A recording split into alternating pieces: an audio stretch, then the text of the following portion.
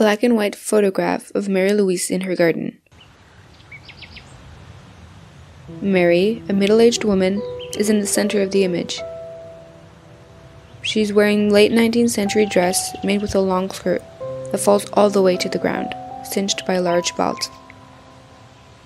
Her white shirt sports a bodice bordered with lace. The shirt has 2 buckles on the chest. Marie-Louise also wears a very long necklace around her neck, which descends to below her waist. In her left hand, she holds a lace handkerchief. In her right hand, which is resting on a wicker rocking chair, she holds a fan. She also clasps a bouquet of flowers. On the seat of the chair is a large cushion. Behind Marie-Louise winds a well-kept gravel path, bordered by many pots of flowers. In the background, one sees a garden scattered with trees and surrounded by a fence. At the extreme left, the edge of a roof stands out in the distance.